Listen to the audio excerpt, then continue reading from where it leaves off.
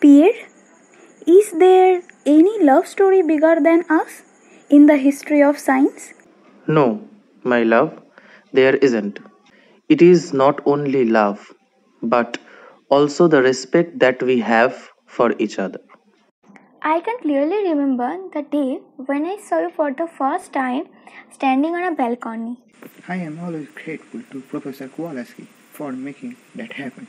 Although you were 35 at that time, but you seemed to me much younger. Your smile, simplicity, great passion for science remains the same from that day to this day. Do you remember? We were married in a laboratory dress, as I have no dress except the one I wear every day. How can I forget the most beautiful day in my life, my dear? When we discovered polonium in 1898 together, you were so happy.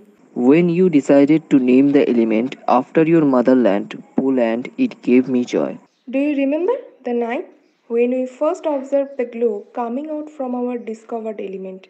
Certainly I do. You were the first to discover it and give the name radioactivity. Do you agree our greatest discovery is radium, which took us 4 years to isolate? It has to be, as after working with 10 metric ton of a pitchblende, we were able to get 1/10 of a gram. Beside a great scientist, you are also an ideal father to our daughters. They will always be proud of you, as you are an ideal woman from every point of view. In 1903, when Nobel Committee was not recognizing me as I am a woman, you stood beside me. It was your work. I was just helping. So I need to write to them about this discrepancy.